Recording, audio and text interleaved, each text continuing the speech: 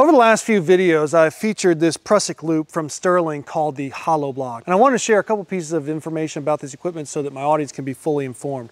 Firstly, the reason that I prefer this is because I like the amount of surface area that the flat material offers when you're doing different kinds of hitches. I find this easier to get dialed in for different applications versus using traditional cord. However, it's important to note that one flaw this has compared to traditional cord is that it has no core. The strength of this Prusik loop is simply comprised of all the strands that make it up. The thing to be mindful of is when you're using this in friction applications, you're constantly wearing down those strands and making this weaker and weaker. It can fail over time, so it's important to never weight this like some kind of sling. I would only use it for friction hitch applications. It's also important to change it out every year or two, depending on the amount that you use it.